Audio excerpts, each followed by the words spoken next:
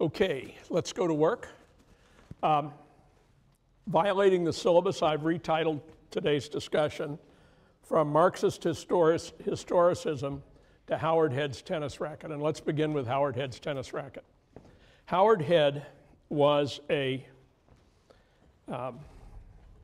alum of Harvard College, a bright guy,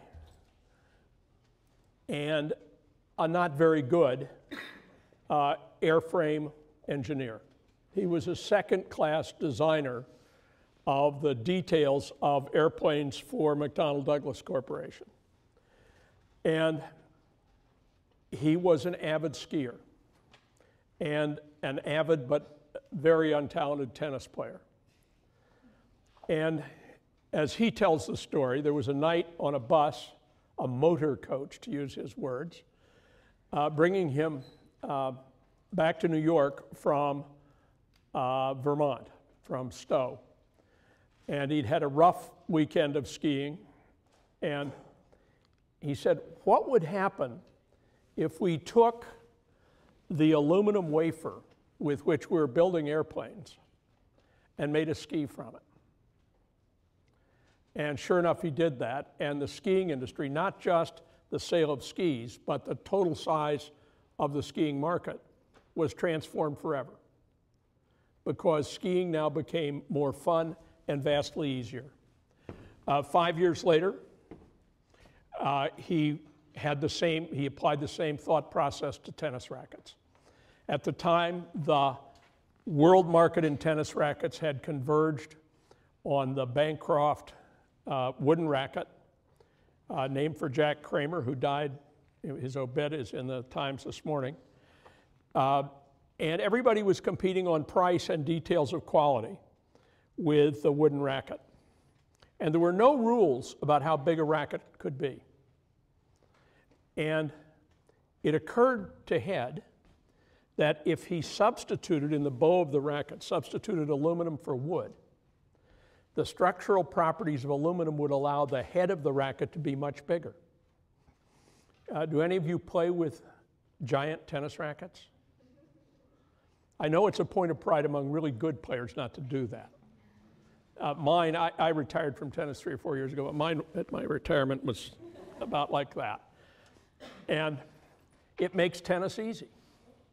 And it created a mass market, and it redefined the whole business. Now, the idea of creative destruction, which is usually about things more complicated than skiing and tennis, the whole idea of creative destruction is that the process of competing to sell the best product at the lowest price within the given market framework often does indeed lead to something like monopoly or at least oligopoly. And a point made at length by Marxist critics of capitalism. But as that happens, it occurs over and over and over again that somebody like Howard Head finds an alternative technology invariably aimed not at luxury markets, aimed at regular people, and very seldom aimed at corporate or governmental buyers, but again, at private sector buyers, and generates with that product an entirely new market, shatters the equilibrium, hits it with a hammer. And this thought is, on the one hand, antagonistic to Marx. That is, it is a way of refuting Marx's idea about monopoly capitalism. On the other hand, it is exactly in the spirit of young Marx, the young Marx we hear in the Communist Manifesto read for today's assignment, who saw capitalism as an enormously productive system which was incapable of standing still, which was always leaning forward into the wind, which was, to use Schumpeter's term, nothing more than a mechanism for economic change. According to Schumpeter, the very essence of capitalism is that it is a system always in the process of revising itself. It is never capable of standing still. And young Marx certainly believed just about that same thing, and believed that the productive forces, and remember he's writing in 1847, 1848, that the productive forces associated with capitalism were unprecedented in world history. And may I call on one of your classmates to read the pivotal paragraph from that work. The bourgeoisie cannot exist without constantly revolutionizing the instruments of production, and thereby the relations of production, and with them the whole relations of society. Conservation of the old modes of production in unaltered form was, on the contrary, the first condition of existence for all earlier industrial classes. Constant revolutionizing of production, uninterrupted disturbance of all social conditions, everlasting uncertainty and agitation distinguish the bourgeois epoch from all earlier ones. All fixed, fast-frozen relations, with their train of ancient and venerable prejudices and opinions, are swept away. All new-formed ones become antiquated before they can ossify. All that is solid melts into air. All that is holy is profane. And man is at last compelled to face with sober sense the real conditions of life and his relations with his kind. Thank you very much. Okay, so Marx is there talking about at the time he's writing, railroads are just beginning to transform the European world around him. Steamships are a generation and a half into transforming world commerce. The use of newly efficient steam engines in manufacturing is creating ever cheaper goods.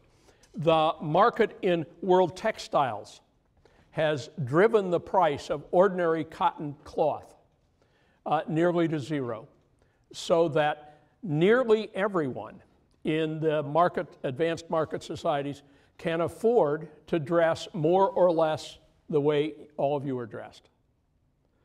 That is to say, well, whatever, look around.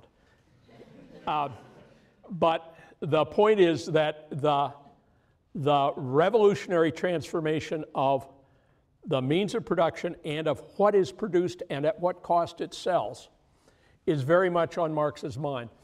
Additionally, Europe is politically unstable in the 1840s. And there are 5 or 6 nodes of apparent revolutionary activity, stretching from Austria through Germany into Tsarist Russia. And Marx imagines that his relatively abstract analysis of capitalism is scientific. And by scientific, he means that it has predictive force, that his science of economy and society is so powerful that it allows him to foresee the future. Not to foresee the exact dates and details of future history, but that the broad outlines are beyond human control. So there are actually 2 assertions here.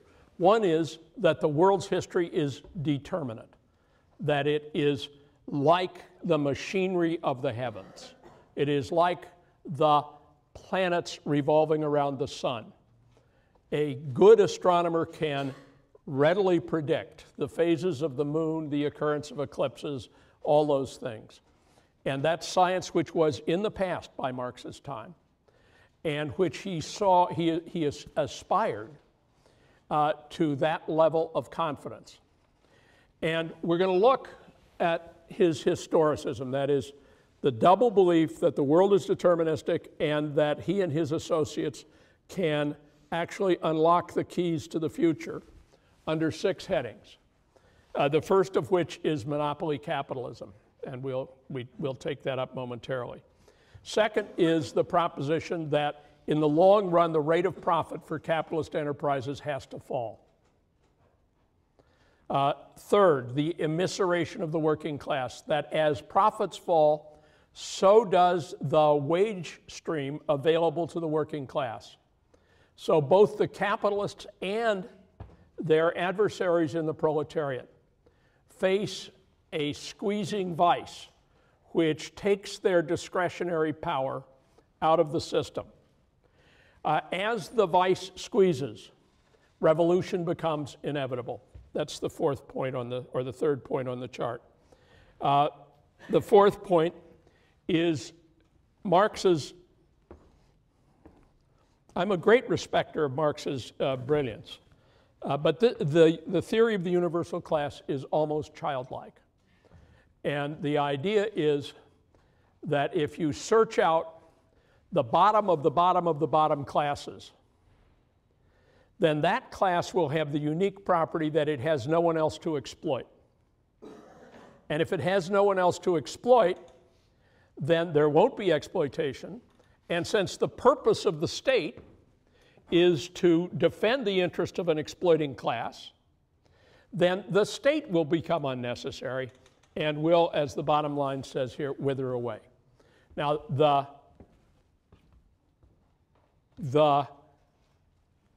many decades of experience we have lead us to be friendly critics toward the top of this story and unfriendly critics toward the bottom, because the story told at the bottom is not only false, but dangerous.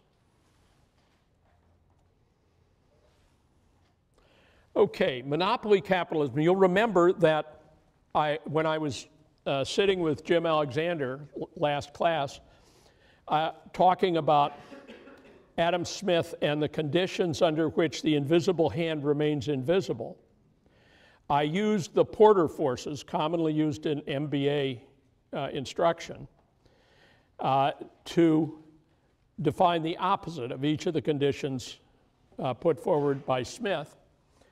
And so I'm using them again here. And in a monopoly capitalist situation, the monopolistic firm has eliminated direct competition or rendered it trivial. It has caused the erection of high barriers to entry, so that as its profits increase and others say, what a good idea, let's get into that business, it has ways of keeping them out. Or, once they come in, of punishing them to the point of bankruptcy. Third, these are products that are not discretionary. They're hard to substitute for. You can't have a serious monopoly in children's games. You can't have a serious monopoly in a given fragrance of aftershave lotion or of perfume. Serious monopolies are always in things which people need and for which they don't readily find substitutes. The firm is vertically integrated, and by vertical integration, I mean, think about starting, well, let's take the laptop in front of you. Starting with the aluminum, the silica, the metal wires, all that stuff, starting with raw materials that are in the earth, extracting those, designing them, fabricating them, marketing the machine, distributing the machine, that whole long trail of production from raw materials at the one end to finished product in the hands of a buyer at the other. Vertical integration in the extreme means that the corporation controls that whole sweep. The part that reaches from manufacturing toward the buyer is called forward integration. The part that reaches from the manufacturer back to raw materials is called backward integration. But this pattern of integration gives the company great power because there are no suppliers who can hold up the firm for a part of its profits. Buyers don't have leverage to control prices. Competitors can't manufacture a very similar machine 20% cheaper and drive down profits. And people in substitute industries don't have any way of drawing away customers. So that's I'm caricaturing. But things which more or less fit that description historically would be, for example, Standard Oil. John D. Rockefeller, who came into control of oil all the way from exploration and the wellhead through refining and distribution. He came to control the railroads, which his rivals would need to use to distribute their product, and managed to use the railroads to impose artificially high freight prices on his competitors so that he was able, in effect, to monopolize the whole industry. The U.S. Steel, a similar story. This would be Andrew Carnegie. Microsoft. There has been a long debate about antitrust for Microsoft, and it's pretty close to a monopoly. I look around the room and I see little white apples illuminated everywhere, and I have one myself. My eldest daughter is a partner-level executive at Microsoft, and in her house are Apple computers, which I have given her family.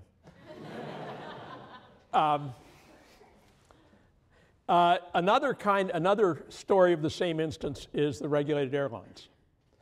The regulated airlines, this is before the late 70s when the airlines were deregulated, would own a route and monopolize it. And they would compete not on the basis of price, because they would charge monopoly prices. They would compete on the basis of food and attractive flight attendants. And I'm not going near that. The big pharmaceuticals, or pharmas, are sometimes in monopolistic or near monopolistic positions about drugs. And many other cases, though fewer than the ideological critics of capitalism would make you believe, and fewer partly because of creative destruction. As monopolies ossify, people find ways to blow them up. Okay, so let's talk about that. And on the left side of this little diagram, we have ways to build a monopoly, and on the right side, ways to burn a monopoly. And on the vertical, we have market forces. And on the horizontal, the top horizontal, we have market forces. The bottom horizontal, we have governmental forces. And let's just get ourselves familiar with the four resulting cells. Scale and scope. Mostly scale. If there are returns to scale so that each widget gets cheaper to produce as you produce many of them, the firm which is producing the largest quantities enjoys an enormous strategic advantage. Illustrated here, if number of widgets produced is on the horizontal dimension and the marginal cost of the last widget is vertical, being positioned where this little green company is positioned is an enormous advantage in comparison with the little orange firms at the left. These are boutique firms doing very little, and the giant producer, which in the American economy for a very long time was General Motors, for example. And it's General Motors and its immediate competitors in Ford and Chrysler. But if you, I'll illustrate the point. At the time of the decade before World War I, there were 1,200 automobile manufacturing companies in the United States. And almost all of them got winkled out by the end of the 1920s. There were about a dozen at the end of the 20s. And we're now approaching, what number are we going to end up with? Zero is one real possibility. More likely, I think, 1, 1.5, 2, something like that. But the scale economies in that kind of business are enormously important. Creative destruction. And here we have Schumpeter again. And one way of using Schumpeter is to take a very long view of dominant technologies for energy and production and look at how they have shifted over time. And in this chart, is that legible for any of you or not? Not really. Okay. The chart begins with production based on water power, on mills based on falling water. And it turns out historically these were very important. The first great advances in the manufacture of textiles occurred in plants located along the fall line of rivers, where it was possible to extract a great deal of energy from falling water and drive mass manufacturing. Then you have creative destruction with the emergence of steam and rail as alternatives. Then electricity. And I won't pause long, but the great battle of the 1890s was between alternating current electricity, controlled by George Westinghouse, and direct current electricity, controlled by Thomas Edison, both of them as corporate leaders. And Yale didn't fully give up on direct current technology until about 1985. There were dorm rooms where the lights were actually run on direct current generated in a plant over near where the swing dorms are now.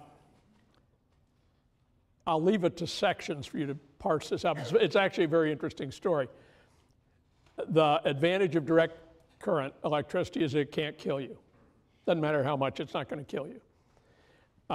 The disadvantage of direct current electricity is that as you put it through a long transmission wire, you lose most of it after the first 5 miles.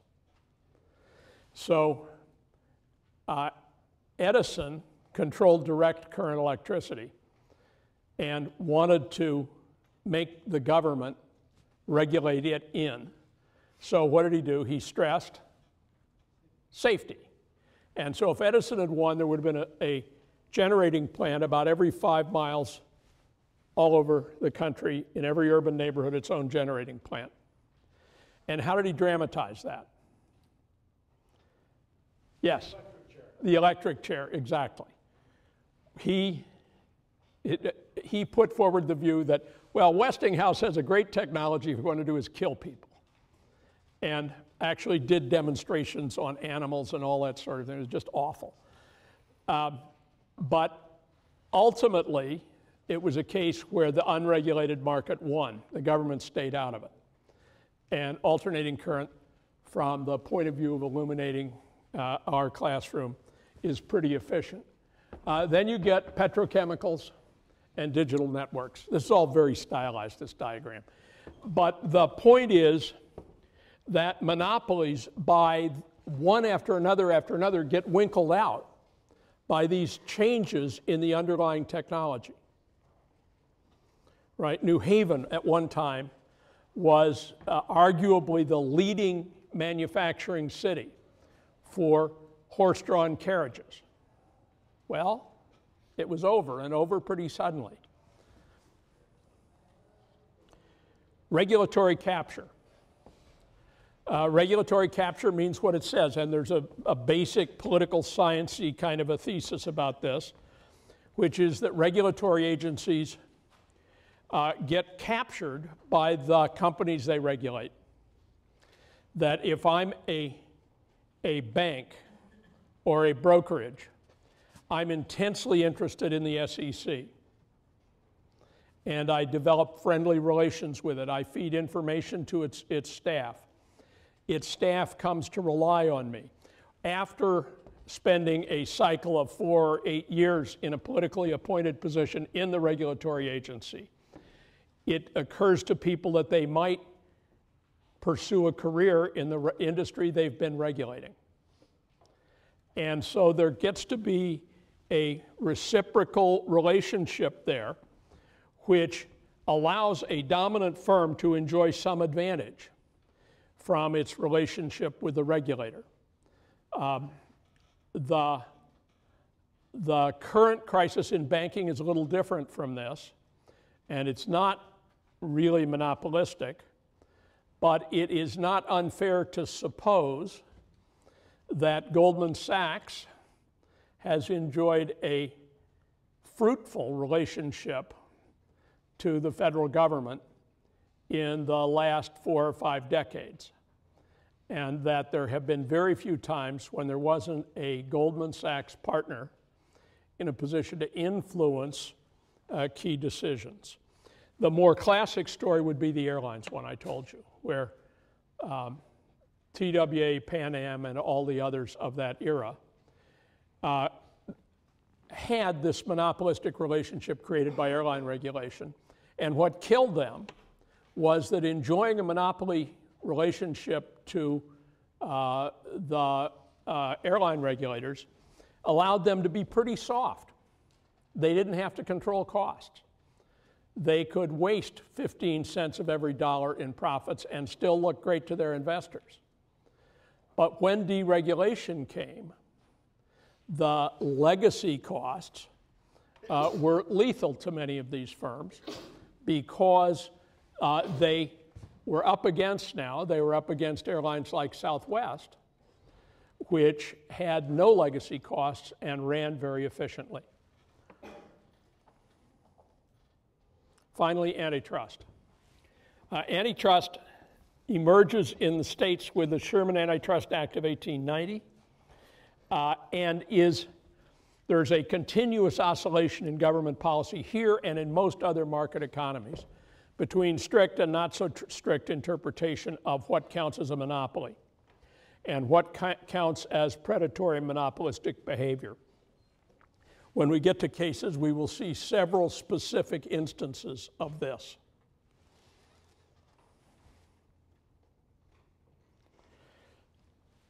Falling rate of profit. Remember, those of you who were here the first class, the slides that contrasted labor-intensive production. And for example, I had 2 yaks pulling a plow in Tibet, juxtaposed to a 20-ton John Deere tractor tilling earth in Minnesota, Iowa, or some such place. And on the one side, you had relatively low production per labor hour, and on the other, an enormously high rate of production per labor hour, but based on outlays, capital outlays for the equipment like the John Deere tractor, well into 6 figures. The Marxist idea, I've got a better chart here. The Marxist idea of how capital makes money from labor is that labor is a commodity, and the labor theory of value more or less applies to that commodity. So how much do you have to pay for the commodity, which he calls labor power or laboring power? Well, you have to pay what it costs to feed the worker, to clothe the worker, to rear his or her children. The analogy is, imagine you have a plow horse. What's it cost you to maintain the plow horse? Well, that same reasoning Marx applies to the workforce. And you pay wages that are broadly consistent with that. So in my diagram, let me make sure I get this right, the laboring power is represented by the blue. And capital pays labor that much for its activity. The total pie represents how much value is produced by labor. And what's left over is called surplus value. And the capitalist firm keeps the surplus value, by that means exploits labor, and by that means increases its wealth to create wealth. Now, that leaves out a lot. One thing it leaves out is the fundamentals of supply and demand for labor. It doesn't take into account the idea that labor would be extremely cheap in this phase. How many people here haven't seen the demographic transition? Good. Because we did it a couple days ago, but I never know about turnover.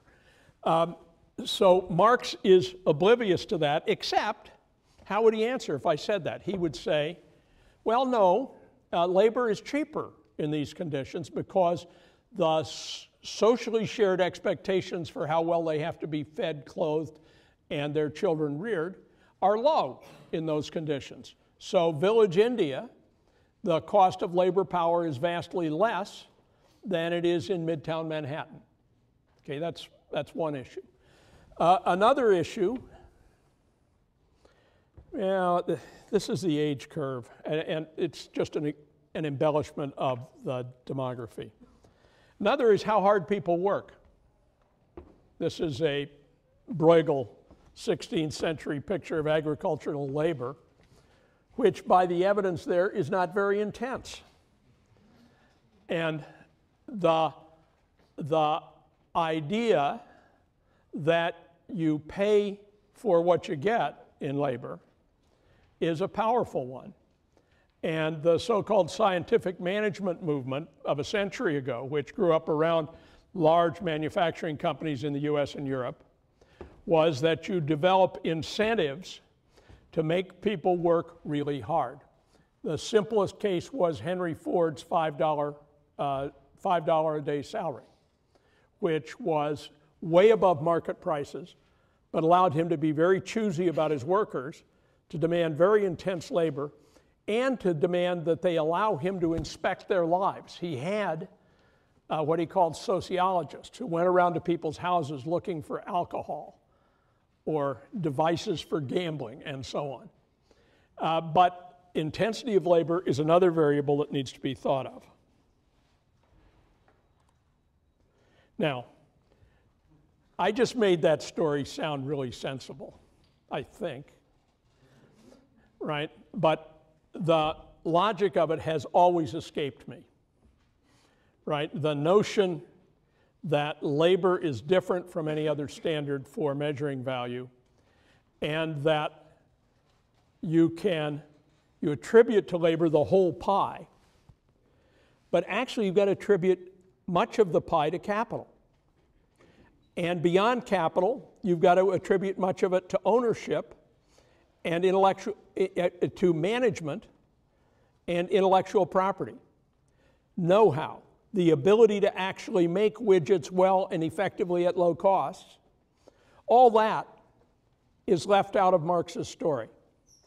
He just says necessary labor time, and draws attention away from what capitalism is best at, which is again and again revising the way we produce something, the way we distribute it, the way we design it, the way we design the machinery that creates it, even the way we design the machinery that designs the product.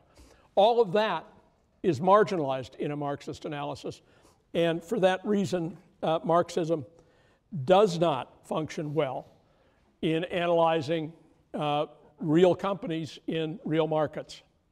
Now, the surplus value that can be extracted depends on how much labor is used in production.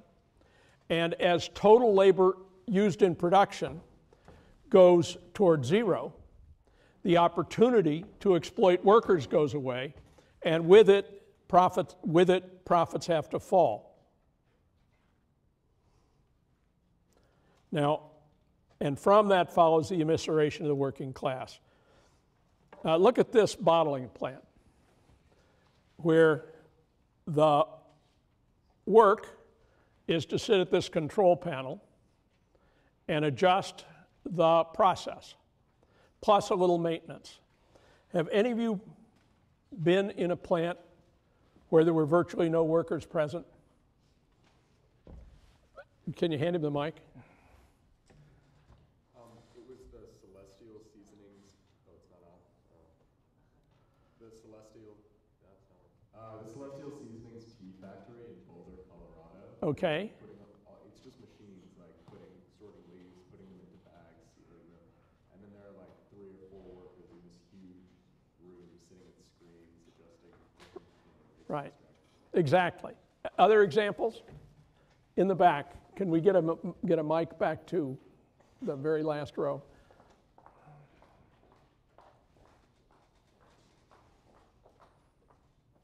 I took a tour of the Qingdao beer factory in China.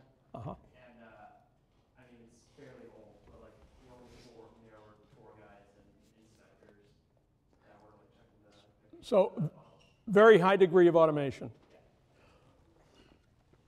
I was some years ago in a textile factory in Turkey, which covered 6 acres of interior manufacturing space. And every square foot of it was either an aisle between machinery or machinery.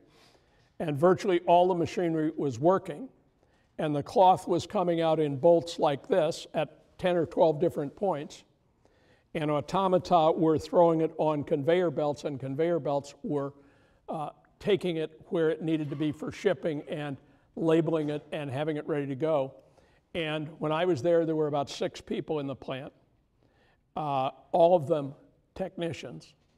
And the story about the plant was that it could operate that way for as much as 60 hours. And then there would be a shutdown for a few hours of maintenance and adjustment, and then another 60 hours, and so on. Another historical example is the Bonsack cigarette machine. Cigarettes were not popular before the Bonsack cigarette machine. And the Bonsack cigarette machine could make 6,000 cigarettes per hour, which they're now much better than that. They're 100,000 an hour.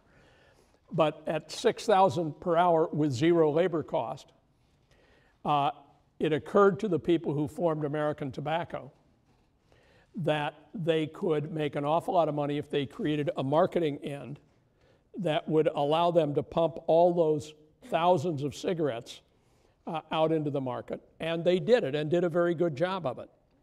But at the core of it was this little piece of technology, continuous production. Paper and tobacco leaf go in one end of the machine, and cigarettes, neatly stacked in consecutive order, come out the other. So capital intensivity takes labor out of the picture.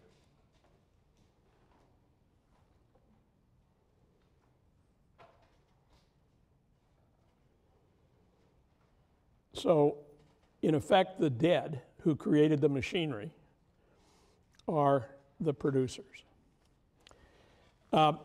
Inevitable revolution in advanced capitalist societies. The idea here is that with falling rates of capital and the immiseration of the working class, this system ceases to be stable. And this is a guy named Georgy Plekhanov. And Plekhanov was a Marxist who was a follower of Lenin's. And he's famous for having asked the question, if the revolution is inevitable, why must we fight and die to make it happen? Right? And that's an interesting question. And it gets the name Plekhanov's paradox. And of course, the answer to it is that the revolution wasn't inevitable. And where it did happen, it didn't happen for the reasons Marx described. Where were the most advanced systems where you would expect the capital-intensive production, falling rate of profit, and low wages to labor? Where were those systems? Let's name a few countries. Yes. UK, Germany, the US. UK, Germany, the US. And those are not the places where the revolution happened. It happened most dramatically in Russia, and then by conquest in the rest of the Soviet Union. And Cuba. But this is Fidel on the right and Che Guevara on the left. I have a photograph in my collection at home of Fidel Castro at the New Haven train station and a New Haven policeman looking at him like he's from Mars. And it was just after the revolution when the break with the US hadn't really hardened, and he was on a university tour speaking on college campuses trying to raise money for the revolution. Cuba was not an advanced capitalist economy, and still isn't. The best thing you can say about Cuba, I've been twice and have been a guest of the government once, and the best thing you can say for them is that they actually have done a splendid job with rudimentary public health, so that on the longevity dimension of the data automation we looked at, if you'll screen it up tonight, you'll discover a little green moon, way, way high side outlier on longevity, and that's Cuba. On the other hand, they are dirt poor. China, not an advanced industrial economy when the revolution occurred. Venezuela, an oil state. And whether the revolution has occurred or not is open to question. And this, at the height of the Cold War, was the way the chessboard looked, where red meant Marxist and pink meant sort of Marxist. And the game of controlling emerging market countries was at the core of Cold War strategy, or very near it. The theory of the universal class. If the aristocracy exploits serfs in medieval European society, and capitalists exploit proletarians in capitalist society, and proletarians come to power, who are they going to exploit? There's no one below them. Since there's no one below them, they are the universal class, and exploitation is over. Now, please. So the reasoning is like the Eastern Division of the American League. And Baltimore is the universal class, because there's no one they can beat.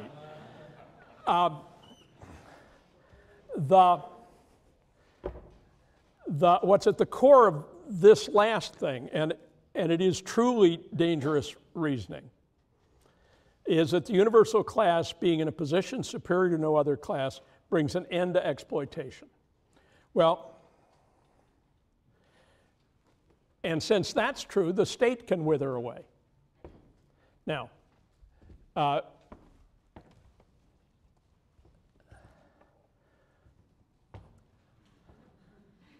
it doesn't happen in a hurry. And behind this is a really fundamental issue of principal agency. Did we talk about principal agency a few days ago?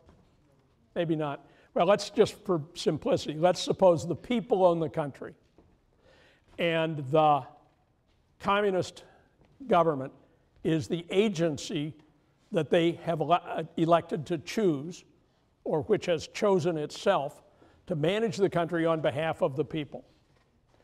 The principal agency problem, which occurs in things as small as a grocery store, is that the employees, agents, choose, instead of serving the purposes of the owners or the country, choose to serve purposes of their own. And the invariable fact about state socialism was that the people at the top of the state apparatus privileged themselves and their children. And a new class struggle developed. Now, more generally, and here I'm using the work of a sociologist named Ralph Dahrendorf, economic sociologist who died just a few weeks ago. And Dahrendorf's point, which I'm sure is true, is that you can generate classes around any process of production and distribution. There is nothing final about the proletariat coming to power. And there is never a time in human history when we'll be done with the possibility that those who control the direct levers control them not to the benefit of others, but to the benefit of themselves. And so Francis Fukuyama, who famously wrote a book that had the punchline, The End of History, after the Cold War ended, his view was that capitalist democracy became the end of history, the unchangeable endpoint. And of course, that's not true. The course of history is not, contrary to Marx, determinate.